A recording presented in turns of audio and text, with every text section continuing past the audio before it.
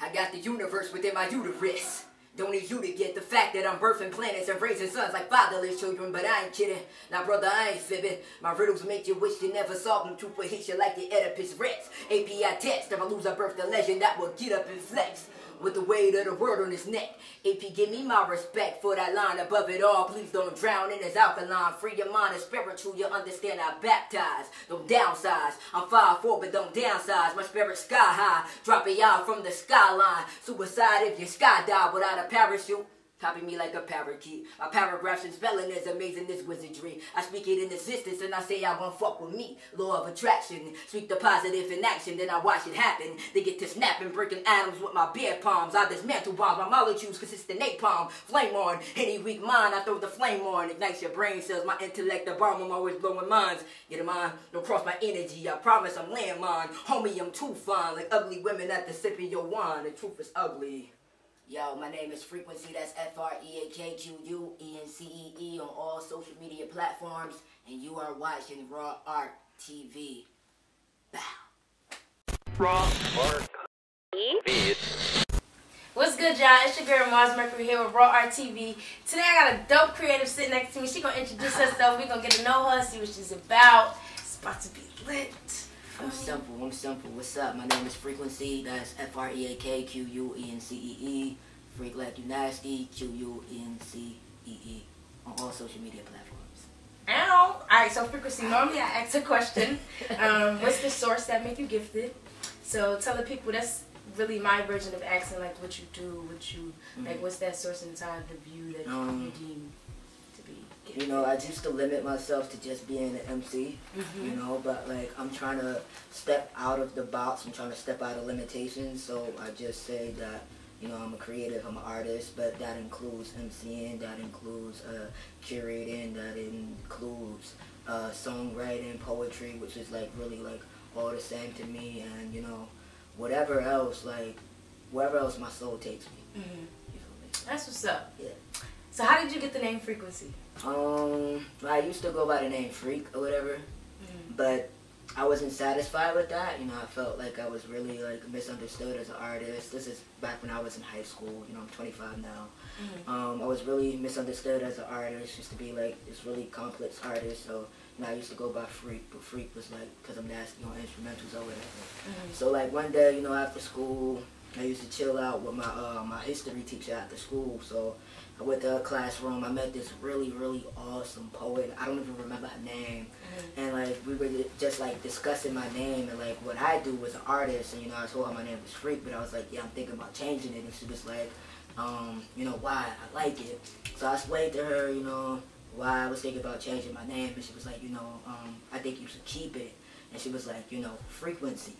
So I was like, I like that, you know, and I asked her why, and she was like, well, frequency, because you was explaining to me how people don't really understand, you know, the way you vibrate and move as an artist, and, you know, the doctors still don't really understand the way frequency, energy vibrates throughout the eardrum, and that's just like you, and, like, the name stuck. You know, ever since. Oh, that's dope.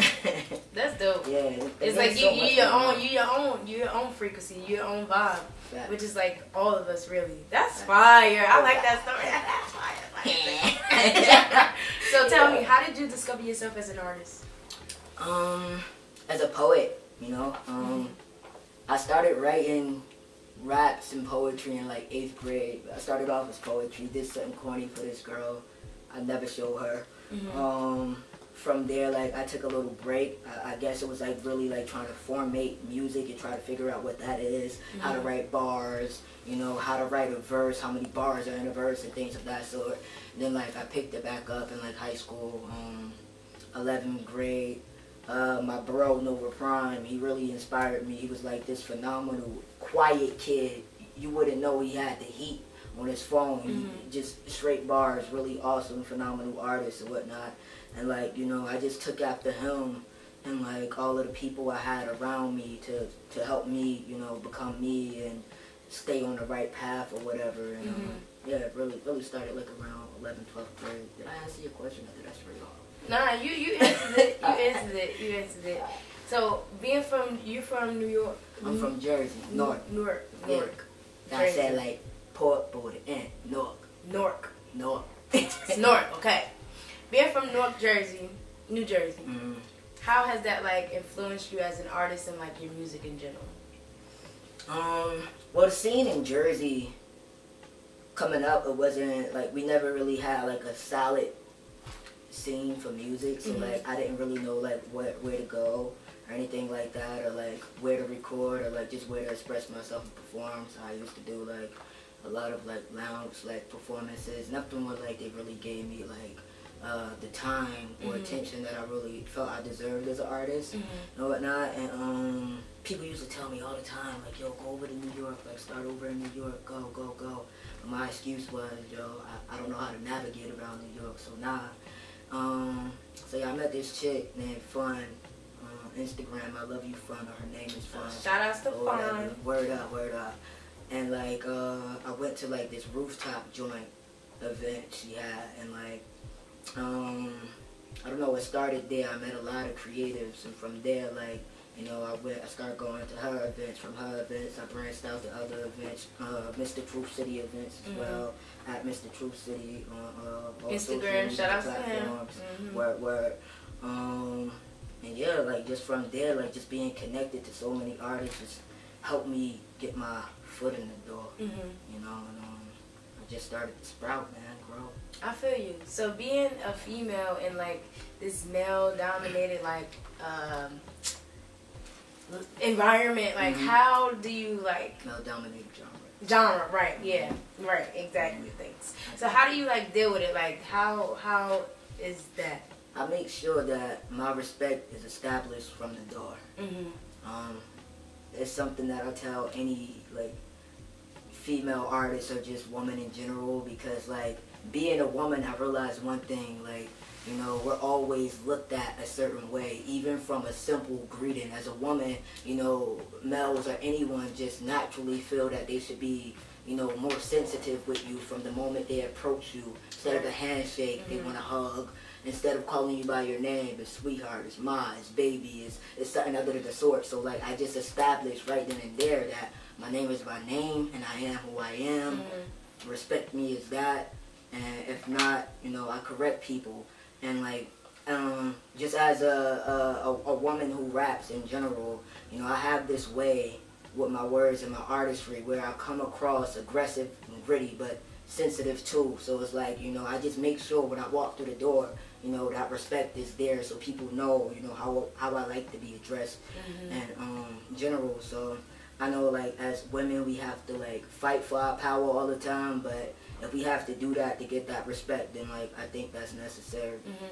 You be killing it though. Have like at any point were you ever like nervous at all? Yo, I don't get that from I'm always nervous. For real? Nobody knows that, but I used to do drama, so like I learned how to like utilize that nervous energy and like turn it into like performance energy. So like you'll never really tell, like if I'm shaking, you know what I'm saying, you won't tell it's from like the anxiety that I'm getting. You won't tell that it's like the anxiety that I'm getting. You would think it's just that natural raw energy when really I'm probably nervous as fuck. I'm probably scared as fuck. I get it every time I reach a new opportunity, each and every time I perform in front of a new crowd. You know, like sometimes. And that adrenaline rush too, it feels good. Like it do, like after it's like it's so draining, you know? Like after like I like exert that energy, it's like, ah, fuck, like, you know, like I feel like weak afterwards, you know, but yeah. That's what's up. So, like, how is your creation process like when you write songs? Like, how long do you do it, like, normally takes you to, like, write a song? It depends, man. It could be anywhere from 30 minutes to, like, days or months. It really just depends, like, the type of feeling I'm trying to put in that song and, like, the type of inspiration I'm in. You know, I usually create in my room, but, like, I don't really like to because, you know, it's just 4 walls and, like, window light, whatever. So, like, creativity needs room. You need room to like branch out or whatever. So I try to create whatever, but it usually takes me anywhere from 30 minutes to months. That's what's up. That's wild. So, do you have like any? You always going out performing and things like that. How do you juggle all of like the performances, even like the bookings for, performances, shows, and like photo shoots, and just like, cause you always, I feel like you always are doing something that is getting you closer to where you need to be, as far as like musically, you know, and just like creative in general. So like, how do you, I guess, stay consistent, and how do you like juggle it all? I try to organize everything as much as possible. If you go in my room, I have this huge ass calendar, and like you know, shows really help me with bookings. You know, I see other people, they like the way I perform, they want to book me for the next joint or whatever. If I feel like it's good business, you know, I'll head over towards that, because like I'm in more so of a business mindset as opposed to just like doing any and every show right now. So like I pick things strategically, and like I'm also a full-time artist as well. So like I have the time to like dedicate to photo shoots and like collaborations and like doing shows. And my girlfriend is also a big help. You know, like she drives me. Yeah. Shout out to my girl. She's a phenomenal artist too, man. By Mads on Instagram, BYMADDZ. Like, check her out. Wait, are y'all gonna create some music together? Oh, we have some tracks together. We just gotta get those things recorded. I can't wait. So look out for those, man. I can't wait. That's what's up. So like, what is your ultimate goal with like music? I want to show people through music that it's okay to be themselves. It's okay to express emotions. It's okay to feel, because throughout my music, I tell my entire life story, and I want people to see throughout my life story that they can be open, that we do share some of the same stories, we do share a lot of the same pain, and it's okay to like release that and show the world what you're going through. Like, it's okay to be vulnerable. You know what I'm saying? So like that's one thing, you know, to take away from my music. That's what's up. Alright, in this song you have Good Vibes. You started off by saying, in your eyes, you're already a legend. So tell the people, like, like, why is that just, like I told you, you don't seem nervous, you hella confident, and that's hella dope, you feel me? So, like, tell them, like, why is it important to have, like, that self-love? Because once you have that, you feel me, it's like, you already know you great. Like, you right there was affirming that you are a legend. That right there, you just said it right there. You answered everything, you know, positive affirmations, manifesting what you want to be, even if you aren't there at that moment, is so important. You know, like I'm not always this confident. I just recorded 2 tracks. I didn't like them. I played them to everybody. They loved them. I'm not always as confident, you know, but like I manifest these things. I tell myself every day, even if I tell myself silently, you know, I love myself. You're talented. You're a conqueror. You're a legend. You're a phenomenal performer. And these are the things I actually tell myself every day, just so like I can know. All the time before shows, like, you have to tell yourself that, even if you don't see it. You know, you have to take the time and like try to visualize that that goal, that vision. You know, manifestation and positive affirmations are so real. So when people tell you that like the energy you put out into the world is the energy you receive, like it's so real. It's that's true. Like, that's real, God, that is true. That's so real. That's bro. Hella true. It's wow, real. It is real. Yeah. Dang, that shit got me into like. That's true. That's true. Thank you. That's very true. Love yourself. Word, you got to. It's even if you don't feel like it, like, love yourself. You know, it's a journey for all of us. It's a journey for me still. I'm not completely there with self-love, but I tell myself every day, like, I'm on this journey with everybody else, man. Tell yourself. Word. That's what's up. You got any projects coming up? Yo, word. That shit got me into like. I'm working on 2 projects. I'm releasing my EP before I release my actual project. I just laid some things down the last couple of days for my EP or whatever. I'm going to pick out a few tracks after that. After my EP comes my more intimate project that really gets into like my life, where I'm from, the things I've been through, how I got through those things, and so on and so on. So that'll be coming out pretty soon. I have a deadline for my EP, so that's coming soon. I'm not gonna give the exact date, but that's coming soon. You got a name? Not for this one. Give me the money. I got a name for my official project, and that's Free. Okay. Yeah. That's Freak. I fuck with But that. my EP, I don't know what I'm gonna call that yet. The EP. Okay. So who are some of your like musical influences? NDRE would be my biggest influence. After that, I would say J. Cole, Kendrick, Trap Called Quest. I really love Q-Tip, KRS-One, Native Tongues, Logic, just to like name the people that are sitting on my head. My girl, a lot of the people in the underground that like I know of, Cliche, True City, a lot of people, man. Like it goes on. Like I'm influenced by life. You know what I'm saying, and Right. whoever's real about like their message.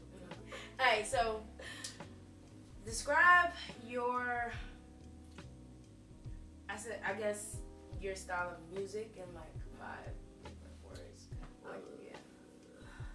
Gritty, sensitive, real, raw, and it's an experience. For a fact. Yo, and then you know what's crazy? Like Ebony, she was like, you know Freakquencee. I'm like, nah, but I see him perform. Like I see him. Yeah, yo, shout out to you, Ab. You know we love you, girl. Turn pain into purpose. Like, Turn pain into motherfucking purpose. that was basically my message for the day. Like, shout out to Ebony. Shout out to you.